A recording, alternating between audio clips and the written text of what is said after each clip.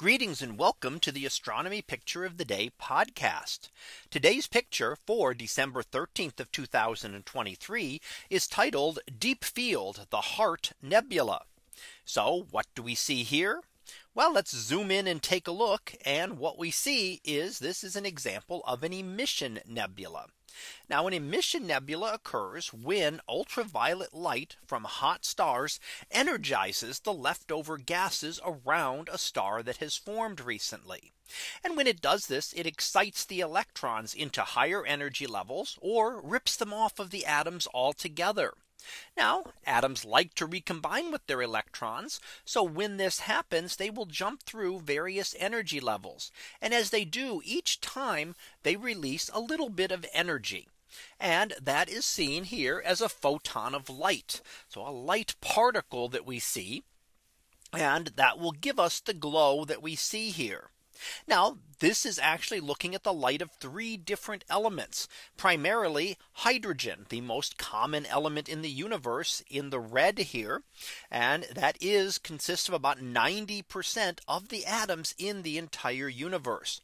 So if you pick an atom at random out of the entire universe, you have about a 90% chance that it will be hydrogen, and about a 10% chance that it will be helium, and a very small chance, much less, that it will be any of the other elements in the periodic table. Now, the other elements looked at here are silicon in the yellow and oxygen in the blue. So that shows us specifically and highlights these three specific gases, which allows us to look at much more detail at the gas in the image and study the structure of the nebula and be able to see that much better. Now, the nebula to the left side is called the Heart Nebula sometimes, and may show a vague resemblance to a human heart there.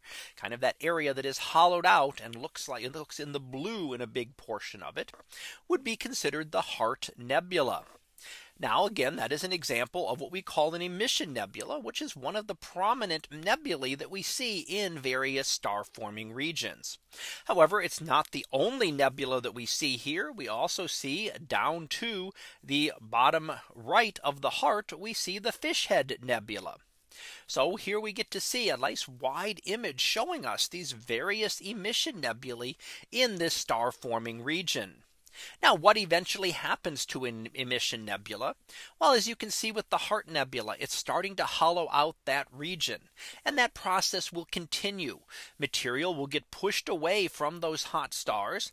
We see a few dense knots remaining where stars are still continuing to form.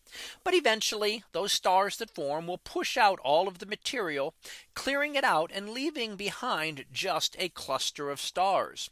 However, in a molecular cloud like this region, the process will continue, and darker, denser areas off this image will continue to collapse and will eventually form a new nebula as stars begin to form in different parts of the region. So while this may eventually become a star cluster, the star forming process in a nebula like this in our Milky Way galaxy does continue. So that was our picture of the day for December 13th of 2023. It was titled Deep Field, the Heart Nebula. We'll be back again tomorrow for the next picture. So until then, have a great day, everyone, and I will see you in class.